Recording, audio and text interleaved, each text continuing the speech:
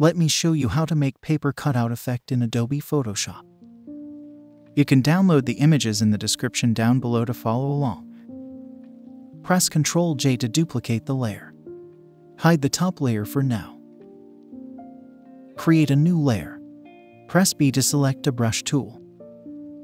Right-click and select one of these brushes. The download link is in the description.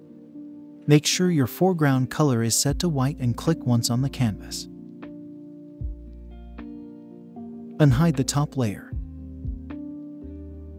Right-click and choose Create Clipping Mask. Go to Image, Adjustments, and choose Desaturate.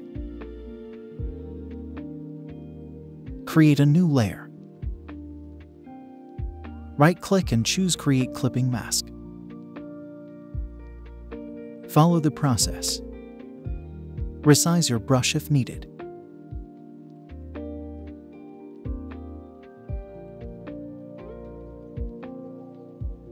Go to FX and choose Drop Shadow.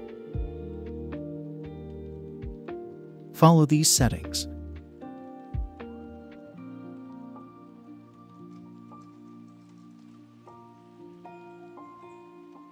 That's it. I hope you enjoyed it. Subscribe to my channel for more tutorials. Also, check out other videos on my channel. Thank you for your support.